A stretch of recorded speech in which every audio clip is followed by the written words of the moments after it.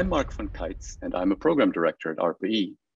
I would like to kick off this ocean-themed session with a concept of floating energy islands. The oceans cover 70% of the Earth's surface and are full of energy. Waves, tidal flows, and strong winds are powerful reminders of how much energy there is, but also how challenging it can be for humans to operate in the offshore environment.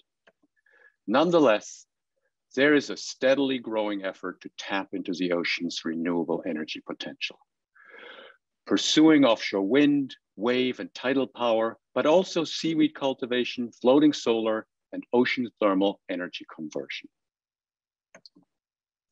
Over the last few years, offshore wind has emerged as the front runner. Europe already has 12 gigawatt capacity in the water today and has clear goals to increase this to 60 gigawatts by 2030 and 300 gigawatts by 2050. The US is following suit with a recent announcement of a target of 30 gigawatt by 2030 and more to come soon thereafter. While these are important steps towards decarbonizing the electricity grid, we can look at it as an even bigger opportunity. Offshore wind farms can become the anchor technology for more integrated offshore energy islands. The installation and operation of wind farms put in place workboats and logistics resources, an ocean-savvy workforce, and critical portside infrastructure that can be leveraged by other emerging ocean energy technologies. In addition, the availability of offshore electricity, mooring systems, and dry space inside towers and platforms give us new opportunities to use the ocean space more efficiently. Europe is already pushing in this direction. A joint Dutch-Belgian effort is co-locating a seaweed farm between the towers of a wind farm 25 kilometers offshore in the North Sea. There are also plans underway in Germany and Scotland to combine offshore wind with hydrogen generation and then send the hydrogen back to shore by ship or pipeline. This is a strategy to fully utilize the electricity produced, even during periods of curtailment, or to completely bypass the electrical connection to the grid. I believe this may only be the start for many different types of floating energy islands. One opportunity I see is to integrate offshore wind with seaweed farming and hydrogen generation to feed a biorefinery to produce not just hydrogen, but a whole portfolio of renewable fuels to serve the needs of the maritime industry, as well as those back on shore and in the air. Doing the processing offshore would dramatically reduce transportation costs for the raw materials. In addition to energy, these offshore biorefineries offer tremendous opportunities for fertilizer production, not just nitrogen fertilizer to replace the very energy-intensive Haber-Bosch process, but also phosphorus and potassium. Finally, CO2 is a co-product in many biorefining processes and may be sequestered to result in carbon-negative fuels. We can take the CO2 sequestration even a step further by utilizing the wind-generated electricity directly for various forms of direct ocean capture of CO2. I'm sure that you can think about many more combinations. The critical question, however, is how do we best assess which ones make sense and how to drive them towards scale? For that, we have to integrate technologies and co-design solutions with markets and business models and frame it in the context of marine spatial planning. Given the expense of testing any technology in the ocean, much of this planning will require extensive modeling capabilities, which we have to make great efforts to build. But ultimately, we have to go out into the ocean.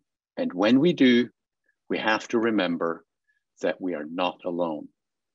It is important to design energy islands to prevent pollution, both chemical and noise pollution, as well as to avoid entanglement risks. These efforts will be critical to build and maintain social license to operate, especially as we are scaling the technology. Our ultimate goal for floating energy islands will be to not just produce sustainable energy products, but to enhance and restore the ocean environment. I really thank you for your attention, and I look forward to hearing your ideas about novel ocean energy islands. Next up is my colleague and ARPA-E fellow, Dr. Jake Russell. Thanks, Marc.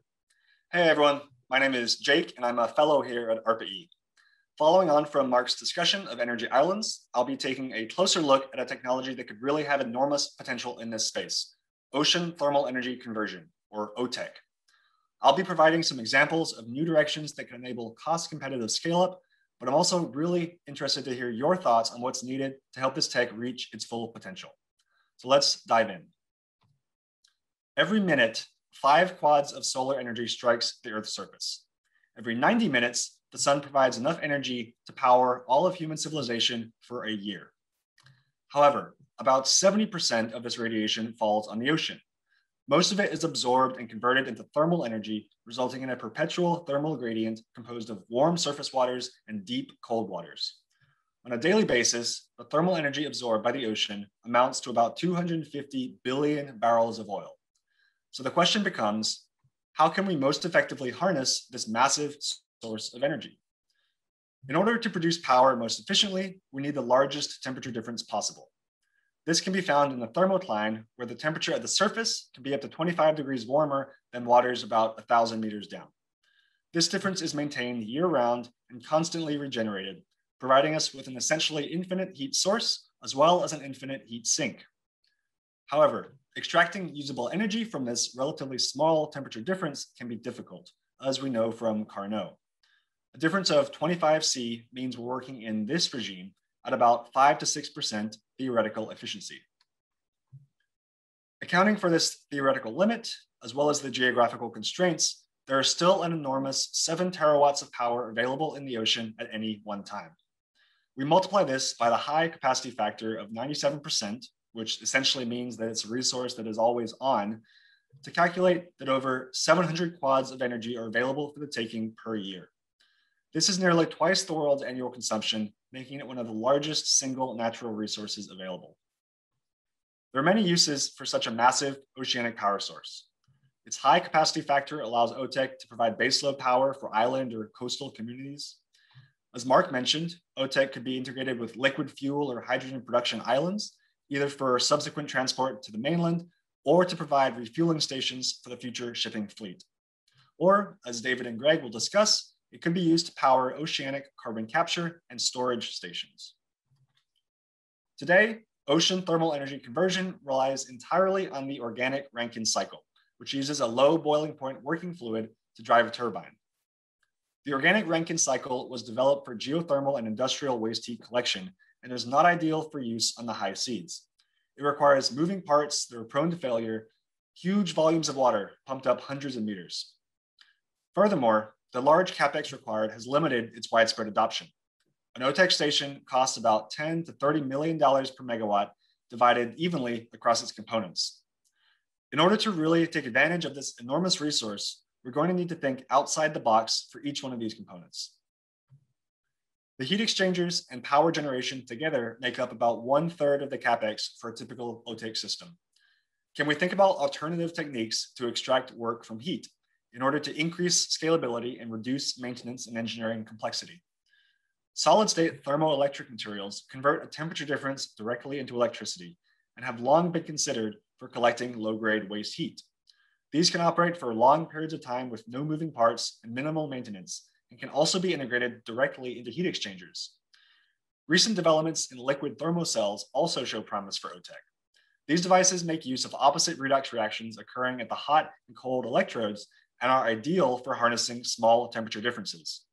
They have lower volumetric power density than solid thermoelectric devices, but space is of less concern on the open ocean. More importantly, they have been estimated to cost about 100 times less per watt than solid-state thermoelectrics, possibly enabling massive scaling. The 1,000-meter-long pipes required for pumping water make up another large capital cost. On top of that, for current plants, about 30% of the energy produced goes right back into pumping up cold water at rates of hundreds of cubic meters per second. But is this necessary? What if instead we were able to bring the working fluid down to the cold source?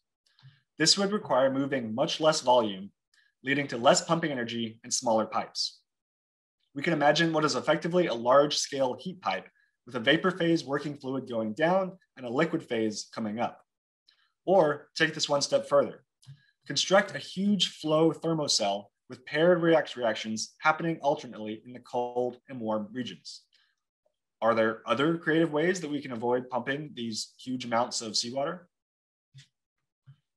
The platform and mooring construction make up one of the single largest cost components of current OTEC systems.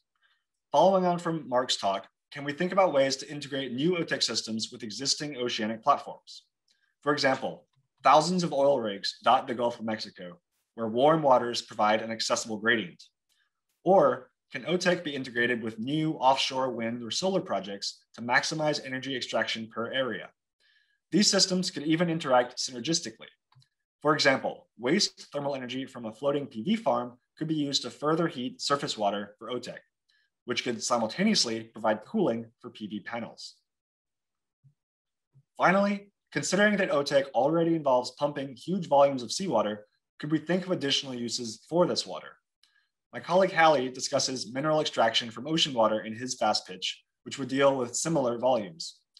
Coming up, Greg and David will discuss oceanic carbon capture and storage. Captured CO2 could be injected deep below the surface.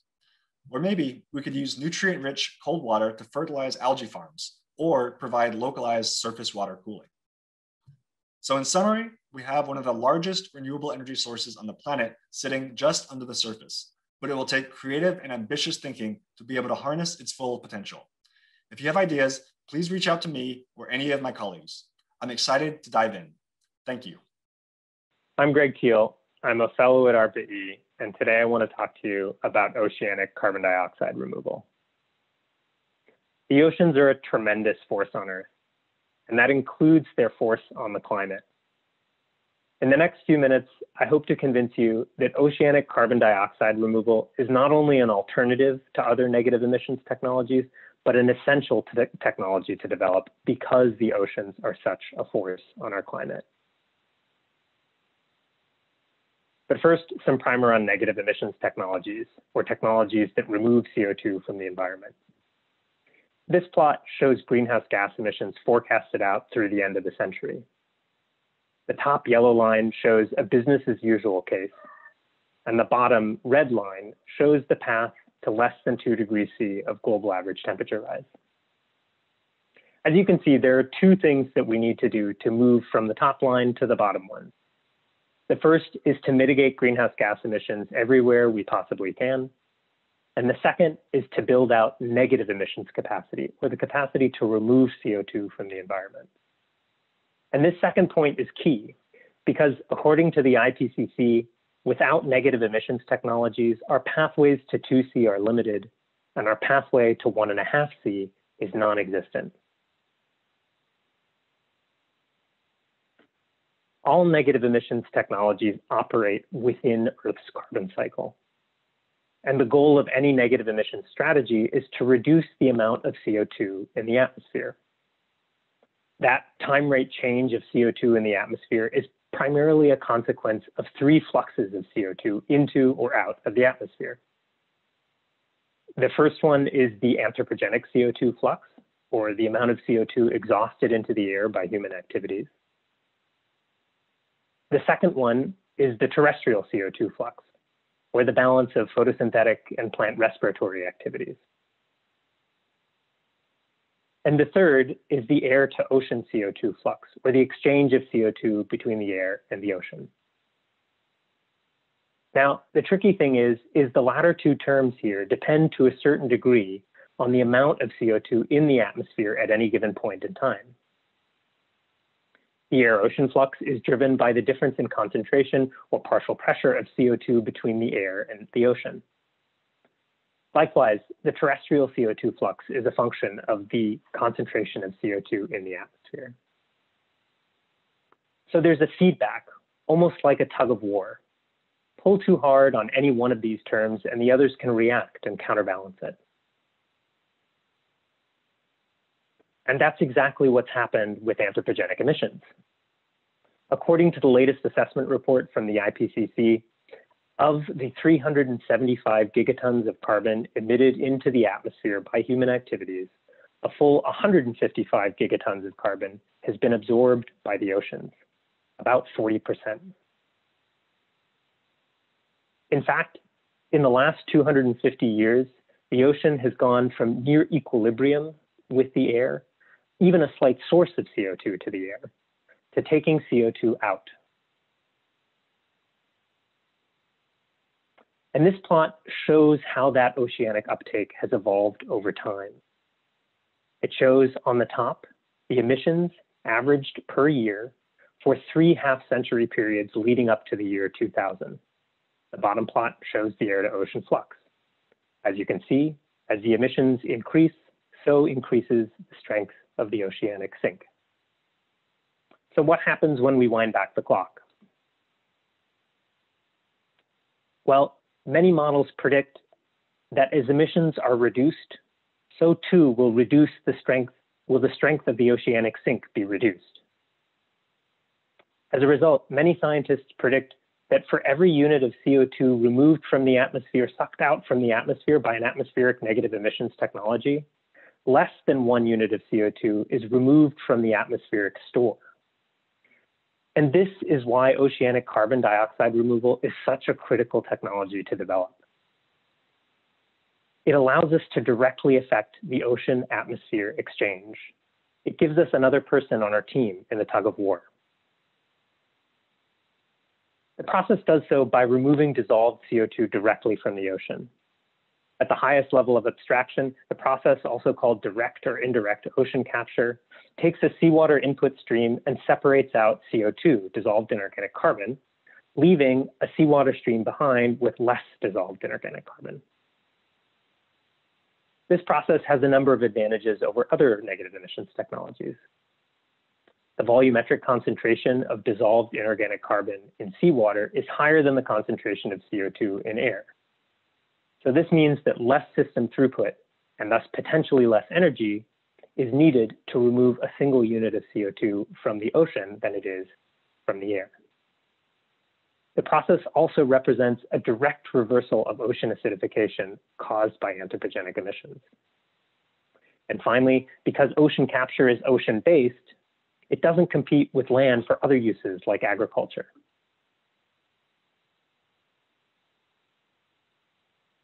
There are a number of ways that oceanic CO2 capture might be performed, and an electrochemically driven process has been demonstrated experimentally. It uses bipolar membrane electrodialysis to affect a pH swing, converting dissolved bicarbonate back into CO2 where it can outgas. But studies still predict high energy consumption and high capital costs and challenges with operating in a marine environment. The space is early, and more work is needed on everything from new chemistries to biological or bio-inspired approaches, integrations with storage, and cost reductions for existing processes. The atmospheric CO2 concentration is a result of interdependent CO2 fluxes between air, sea, and land. Effective negative emissions means managing those fluxes. Developing technologies for oceanic carbon dioxide removal is therefore an important part of mitigating risks and maximizing effectiveness in carbon drawdown. We need more innovators in this space. If you have ideas, please reach out to me or to any of my colleagues on the Oceans panel. And now I'd like to introduce you to Dave Babson, who's going to tell you even more about the great things going on in carbon dioxide removal in the ocean. Hi, I'm David Babson. I'm a program director at ARPA-E, and I'm going to talk to you guys about reversing the carbon flows of deep sea oil rigs. Greg already showed this plot. This plot shows the path that we need to follow in order to keep global temperatures below 2 degrees of warming. That's the red line in the center. What was outlined is that our ability to keep global temperatures below this critical threshold cannot be met through emissions reductions alone. That opportunity passed us by in the 90s, and we didn't do enough. In order for us to follow this path, we actually need to build out and grow negative emissions to contribute to the net emissions. Those are the blue shaded area below the line here. And it's actually quite substantial. As you'll see, is that the contribution of negative emissions to net emissions is very large, even before the crossover point. We need to achieve about 10 gigatons of carbon removal by 2050 and 20 gigatons of carbon removal by 2100. And this is to say that one of the largest industries on the face of the earth is going to become carbon removal and management. To give you some estimation of just how big this is, we have to add up a number of different material flows to get to 20 gigatons per year. For example, all of the material flows in the U.S. trucking industry, all the packages that that come from Amazon and all of the things that are transported by truck in the United States only amounts to 9.8 gigatons per year. But to get to 20, we'd have to add on top of that all of the material flows through U.S. pipelines. That would give us another 3 gigatons. And then from there to get to 20, we'd have to add on top of that both global cement and global iron ore production. So from the Department of Energy standpoint, we need to develop the technologies that are going to service this known to be future very big, very large industry with technologies that are low cost and energy efficient. And so ARPA-E is actually funding research and development into multiple different types of negative emissions strategies. These include engineered, biological, and hybrid approaches. In the biological approaches, what we're looking to do there is to recognize the natural carbon cycling that occurs in natural environments and to engineer these systems to enhance their carbon removal capacity and augment their ability to store that carbon over time. In engineered systems, these are systems that can be designed to be modular and to remove and store carbon in unique ways, including direct ocean capture, direct air capture, or things like enhanced weathering and functional storage of carbon in products. And finally, in hybrid carbon removal solutions, what happens here is that you leverage that natural carbon cycling that occurs in biological systems, but you match up the accumulated biomass of the removed carbon with downstream engineered systems that avoid the possibility of that carbon getting back into the atmosphere. This can include building with biomass, bioenergy with carbon capture and storage, or biochar. Now, because this industry is going to be so large, as I outlined earlier, there's no silver bullet technology that's going to allow us to achieve that scale of carbon removal with one single technology. In fact, the future CDR industry is going to be diverse and a broadly distributed industry.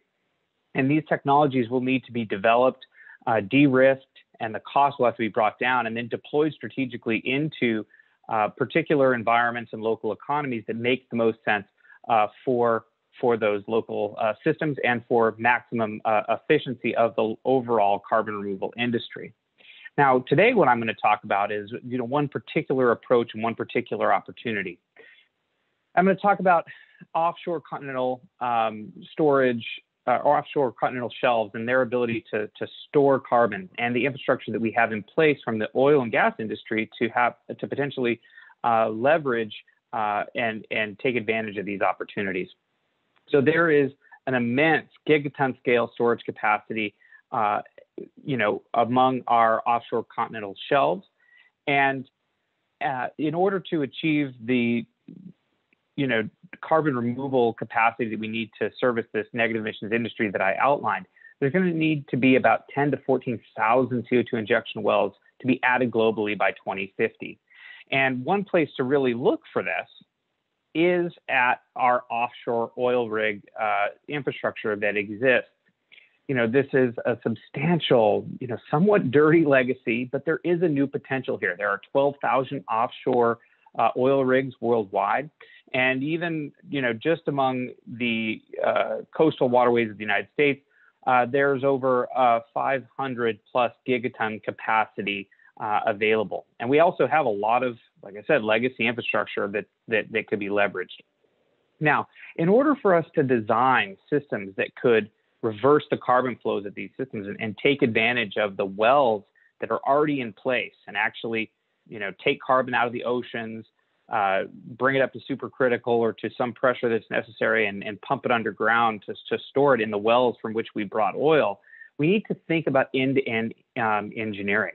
In the same way that the oil industry today brings together expertise from geological formation experts and geologists, mechanical engineers, and others to understand the formations, to engineer the systems, to bring oil from those formations up to the surface, and then the downstream chemical engineering, process engineering to convert that crude oil into product. We're going to have to amass an end-to-end expertise for these systems to ensure that they are optimized and that they operate in ways that are as efficient as our oil industry today, but just in reverse. Some of these considerations are going to include the energy considerations and how it is that we are going to bring unique renewable power or at least sustainable power to these systems at oil wells where we are powering both the direct ocean capture systems that are removing carbon from the oceans, the processing hardware to pressurize it to appropriate pressures, and then the system operations to integrate the components to actually run these carbon capturing and storing systems at these depths. Another consideration, of course, will be the reservoirs themselves. What are their capacity? How can CO2 be injected? The integrity of those wells, and the implications for how we might monitor those long term to ensure that the carbon that we're storing there is safe and is secure. The other one is the actual rigging itself, the design requirements for the CO2 injection, looking at the age of the well, the optimum bottom hole location, the suitability for the CO2, such that it will be stored and perhaps even mineralized for very long-term storage over time. And then, of course, another component that would be a new component to these reverse carbon flow systems that doesn't exist for oil wells is the long-term monitoring. How do we ensure that the advantages or the benefits that we're getting from removing and storing carbon are actually being maintained over a long period of time? And how do we hold down the cost of this long-term monitoring? So I will say this: if it was possible to profit from taking carbon out of the air and to put it underground instead of taking it from underground and putting it into the air, I have no doubt that we could solve the climate crisis. So the question is, how do we build an end-to-end industry that reverses the carbon flows from the oil industry? Please reach out to me. I'd love to hear your thoughts. Here's my contact information, and I look forward to taking your questions. Thank you. Hello, everybody. So I'm Marc from Keitz. I'm one of the program directors at ARPA-E, as I mentioned before. And welcome to the second attempt on this fast pitch session. I really appreciate you coming out in such big force. I think I've seen over 170, 180 people right now. I would like to encourage you to send in questions through the Q&A box there. They're going to be curated. We already have a little bit of a head start with some of the questions that were asked previously, but maybe we want to revisit some of them. You can actually promote questions that you think are very interesting, and the one that has gotten the most interest so far is, how is ARPA-E working to ensure that ocean technology is developed responsibly with respect to its impact on the ecosystem? And I maybe just start taking that and then let the other people chime in. We have the Mariner program now running for close to 4 years. And one of the critical elements there from the beginning was, for example, a design requirement that we asked people to design the farm structures in such a way that they are minimizing negative interaction, for example, with marine mammals by avoiding slack lines, so to minimize entanglement opportunities. And in the whole process, it's really the other element that is critical for that is what you call marine spatial planning. There's a lot of designated high value marine areas, and recognizing what species interaction there exists, what the value of the ecosystem is. And we really believe that that's a quintessential part of developing this. This is all encompassed by what we call social license. And social license is something that is really important for industry to continue. And I think each of the technologies will need to very sincerely approach social license in a way through acknowledging risks that are there and being very transparent about how an industry is dealing with these risks. So anybody else that wants to chime in, please go ahead. I can make one note, and Greg can jump in on this as well, since we worked together on drafting the direct ocean capture funding opportunity and selected awards. One of the things that we did in preparing that funding opportunity is we recognized that we don't want to create additional environmental challenges while trying to solve climate change.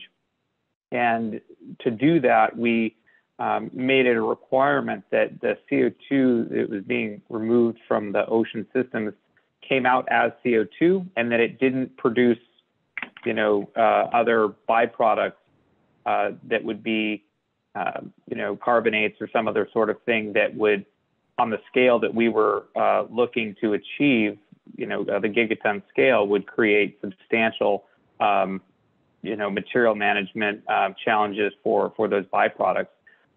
So, I think one of the ways that we can ensure that we are addressing potential environmental challenges is to, maintain that philosophy of first do no harm. So that's one of the things that we did specifically for that funding opportunity. Greg, was there additional thoughts that you had on that? Not really. I think Dave, you really covered it pretty well. I think I would just add that I think that's one of the great, advantages of oceanic CO2 capture as dissolved inorganic carbon removal, because you're directly reversing what anthropogenic emissions have caused. Anthropogenic emissions have put CO2 in the atmosphere, which has been driven into the ocean. And, a lot of the technologies that we're looking at are just simply directly reversing that process. Okay, great. There's another question that I want to ask is directed at David. Can you comment on the technical challenges associated with carbon sequestration on land versus the ocean? So, yeah, sure. I can certainly comment on it, but I am not an expert in the specific technologies around the storage of carbon in in these systems. I think some of the biggest challenges, as I was outlining it in my talk, is that you need to think about these negative emissions pathways as end-to-end engineered systems.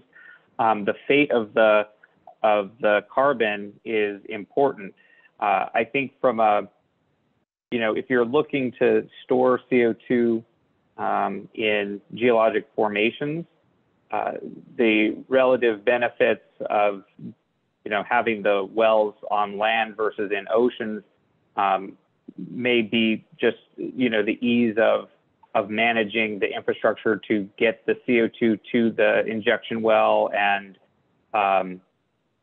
having greater abilities to monitor and manage those wells.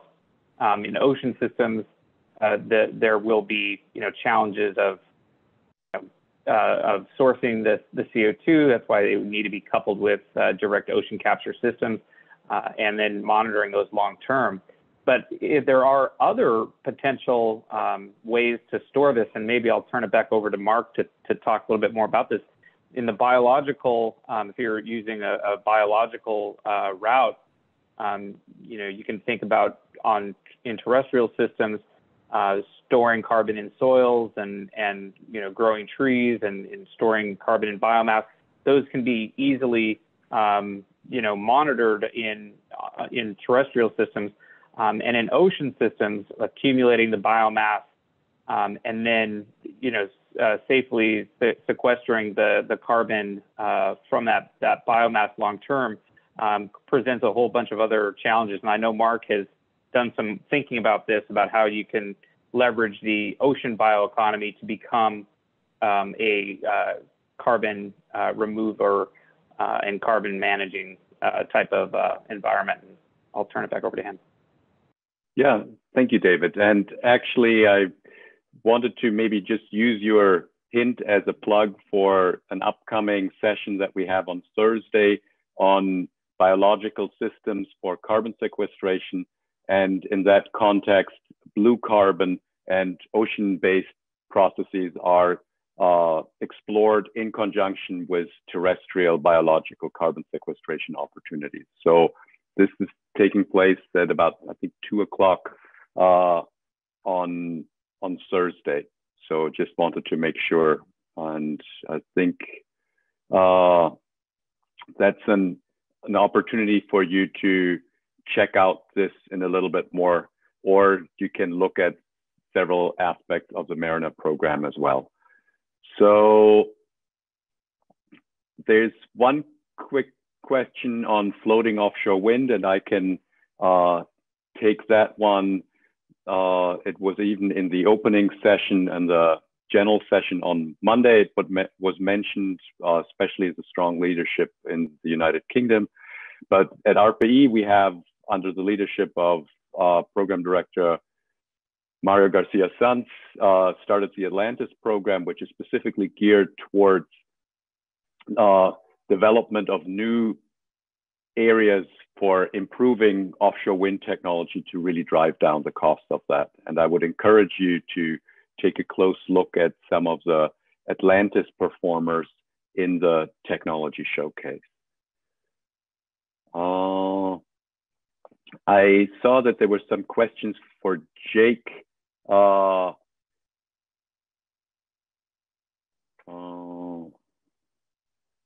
So are there opportunities for utilizing OTEC for producing fresh water or desalination from ocean waters and shipping it to shore? Jake? Yeah, sure. This is a really good question. And actually, this is something that's already been done for the couple of pilot OTEC plants which have been built, especially in island communities. They actually do use the pumped water for both air conditioning, refrigeration on shore, as well as desalination. Because I think the point is, you're already moving these really huge volumes of water, which can then be used to desalinate. On a larger scale, once we start talking about putting OTEC out in the deep ocean and maybe doing hydrogen production, I don't think desalination would be economically competitive compared to hydrogen production or something, especially if you're talking about desalination on land. But for kind of near-term first use case scenarios, I think desalination could be a really important step. Okay, thank you. There's a question for Greg. Have you considered the notion of accelerated weathering of magnesium silicate minerals, such as olivine in coastal environments, which would harness also the kinetic energy of these settings? Yeah, that's a great question. So there's certainly interest. I have interest, and I think there's certainly broad interest in the agency in carbon mineralization and accelerated weathering. I think our key interest here in the ocean space is, as David mentioned before, we're interested in capture and storage without creating excessive amounts of byproducts that sort of create substitute one environmental problem for another. And we're interested in any and every idea you have in that space that could rise to that challenge. So. Okay, thanks. Here's another question for David. What would be the life cycle impact of taking CO2 to remote offshore locations for sequestration? How will it be viable?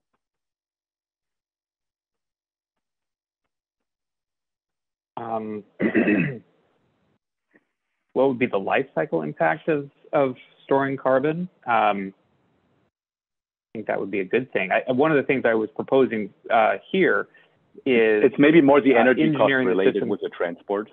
So that's how I interpret that question. Oh, yeah. I mean, the energy costs are going to be, quite substantial, for both doing the separation of the carbon dioxide from from either air or water.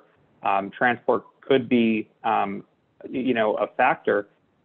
And that's why it's so important that these end-to-end systems are designed to be the most energy efficient that they can be, and are designed with renewable or sustainable low carbon power as an option. Otherwise, you'll be, there's no use in doing carbon removal if it takes energy and you're using a carbon intense process to power it.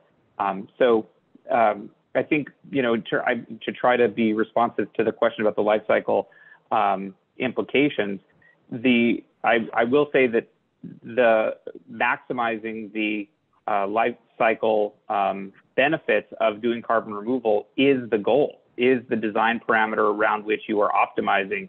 And so you have to take a look at the individual wells and end fate of the carbon and design the end-to-end system to maximize the efficiency for promoting the greatest life cycle benefits. It's somewhat different than how we think about other similar large, carbon implication systems like the oil industry that is, exclusively, been optimized for, energy efficiency and those sorts of things to hold down the marginal cost of producing CO2. It's a different design consideration when you're thinking about optimizing systems for carbon efficiency and removal, and not necessarily energy efficiency. Okay. The one thing I just wanted to add to that is that there's even consideration of taking the existing oil pipelines to reverse the flow back so that you use them as a conduit to bring CO2, liquefied CO2, to the old drilling locations and then pumping it back. So I had another question here. No.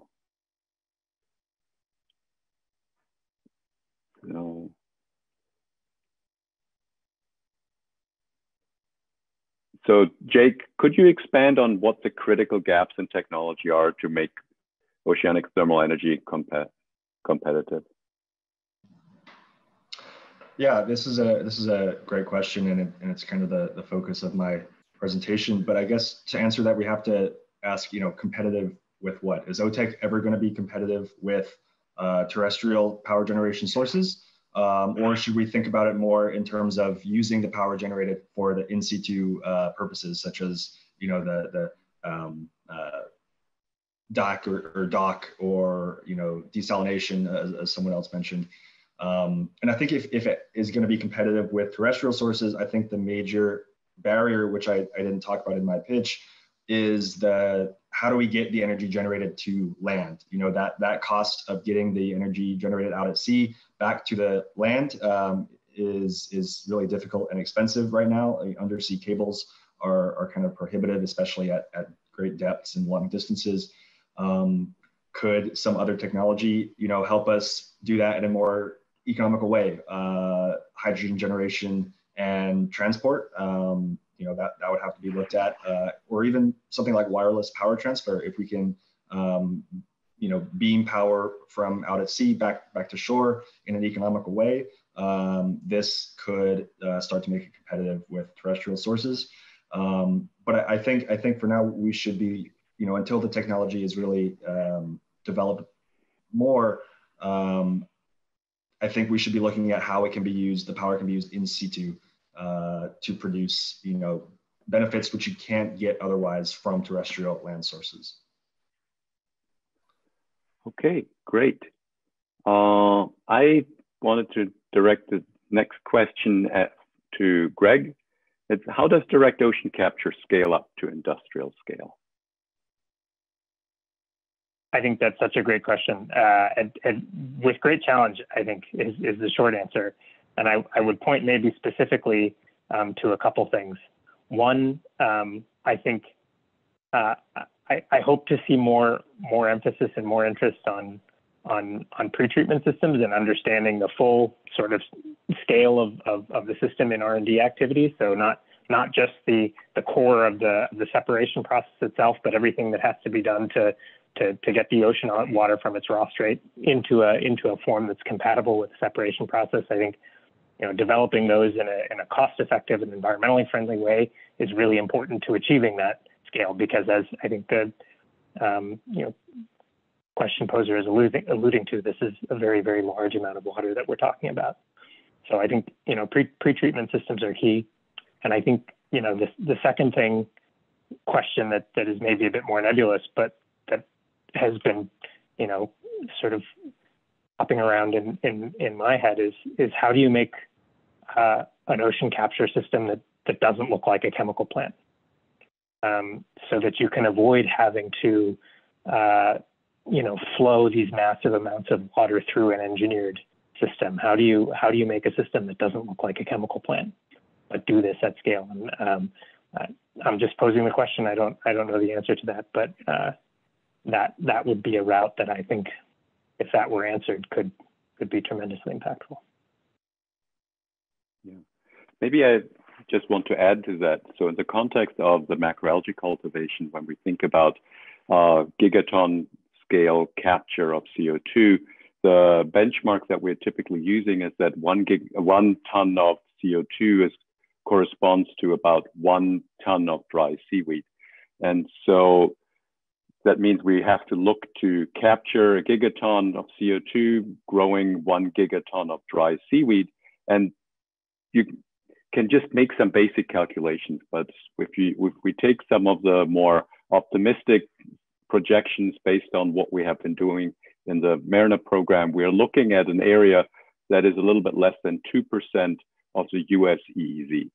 So that's maybe the size of the state of Colorado, but it's still a very significant area. So but at the same time, we can also look at how much area we are currently having under cultivation in the US from an agricultural point of view. It's something that is a big challenge, but I think it's not necessarily impossible. But I think it will take efforts technologically, but then also questions of real social license and getting it implemented, and then finding the right business model to connect that with. Another question I just wanted to quickly touch on, we don't really have, there's the question, what are some technologies ARPA-E could invest in to help reduce emissions from large vessels? So while I don't have anything where I can point to specific individual technologies, we have one of our program directors, Dr. David Tu, that has been really thinking about that quite hard, and he might be a person for you to engage with. We also yesterday had our ocean panel, Blue Economy panel, and there we had Dr. Sartorius Mamalis from the American Bureau of Shipping, and he is very much interested in finding ways how to decarbonize the ocean logistics and shipping sector. And some of the ideas that were mentioned there was really looking for alternative low carbon fuels. The very first step would be just using LNG relative to bunker fuel, but then going further to hydrogen or ammonia as fuels, and other people have been talking also about biofuels. There's other technologies that are thinking about incorporating carbon capture right on the ship as another opportunity. So I think it's a very, very critical area. I think global shipping is on the order of 3% of global CO2 emissions. And so it's definitely something that's worthwhile. And so please find David too as one person to discuss that in more detail. And Marc, I'll jump in and say I'm also really interested in this topic area. So please reach out to me as well if you have ideas in this space. Thank you very much, Jake. And I didn't mean to cut you out there. So that's really, I think. And we also, Marc, have the EcoSymbio program that was just announced last week, which is seeking to produce those low carbon fuels, renewable fuels that could be used to do fuel switching in these in these vessels, essentially allowing them to continue operating with existing infrastructure while reducing significantly the life cycle emissions of that industry. Okay. One question here. Do you anticipate collaborating with DoD to repurpose nuclear-powered vessels to drive CO2 capture processes? Anybody wants to take on that question?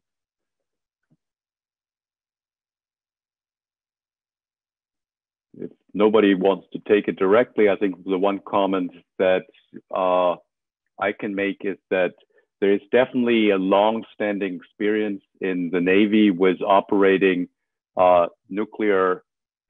small modular nuclear reactors and doing so safely. And so that's definitely something that should be in the consideration as an energy source to drive it. It's not yet 100% clear how cost effective that is going to be, but I think from a technological point of view, there's a long track record and operating history that can definitely be very beneficial. Let me see, we are at 38 minutes. I'm just trying to, so I don't know if anybody here on the panel has looked at it, but the question was brought up, CO2 capture in the ocean. What is your view of CO2 clathrate hydrates as a long-term storage methodology? I don't know, Greg, have you by any chance looked at that, or anybody else on the panel?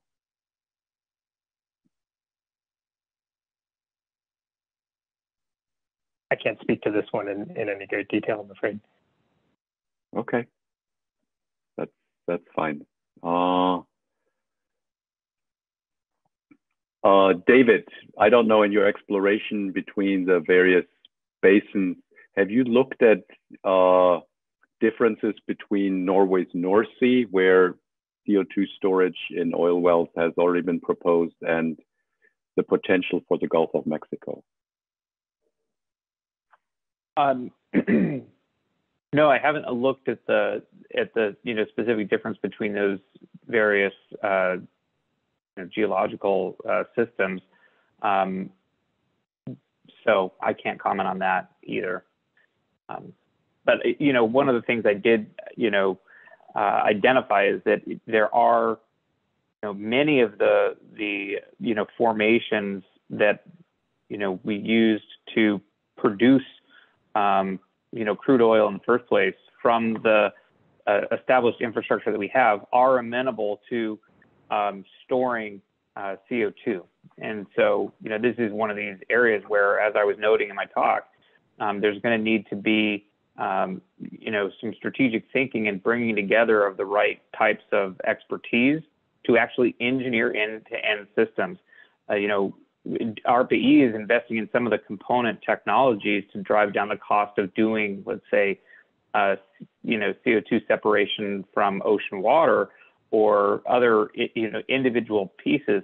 But, the way this is really going to be able to scale is going to require, putting together the types of teams and with the types of resources to actually promote a large scale end-to-end thinking. Okay, great. So Marc, here's a question. I'm not sure if you can see all the questions that we're seeing. There's one for you. What are some of the challenges in producing hydrogen from seawater? thank you, Jake. That's really, I think, a very important question. So there's two ways. A lot of the electrolyzers currently in use actually require desalinated water. So you can't use salt water for that directly. So you would need to have a desalination capability on site in order to produce that. And it's my understanding that that is something that's technically mature enough to do that at this point, but it is definitely an additional expense that you would have to deal with. The other part is that there are some considerations. There is definitely some work going on with direct hydrolysis of seawater. Clearly, the issue is some of the chlorine in there, the chlorides that can then be oxidized to chlorine.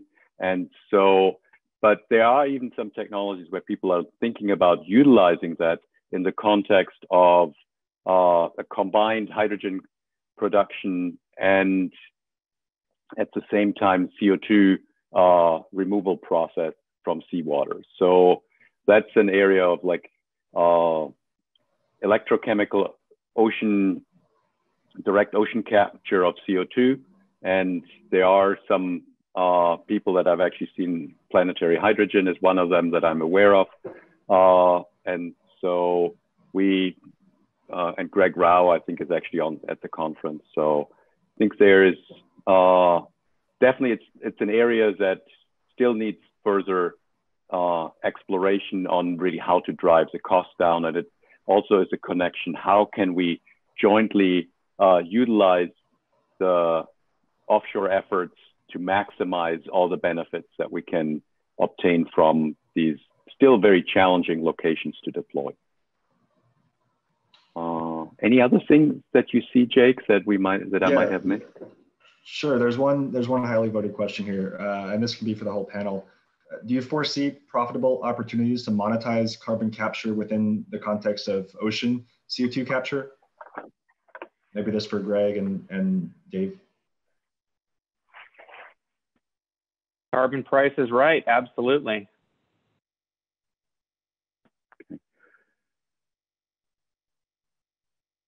Got to pay to play. People are willing to pay to, do what we need to do to address climate change. If people could profit from doing, taking carbon out of the atmosphere and putting it underground instead of profiting from removing it from underground and putting it in the atmosphere and causing climate change, believe me. In fact, some of the same companies that have, engineered these very, efficient means of, obtaining oil and producing all kinds of valuable, useful chemicals and products would certainly show up and profit from doing the reverse. So the short answer to that question is, if the carbon price is there, if people are willing to pay for this, there will absolutely be the technologies that allow people to profit from that. Okay, maybe that is a good final statement for this panel. I think we have reached actually the end time of 11:45, at least that's Eastern time.